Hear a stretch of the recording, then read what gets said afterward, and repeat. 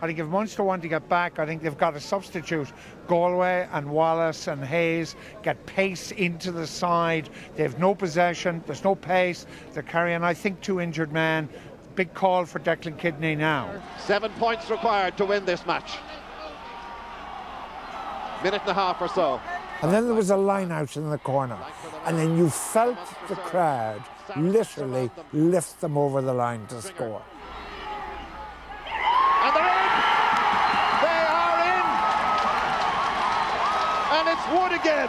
O'Gara's heart-stopping conversion from the touchline created the aura of hook and punditry.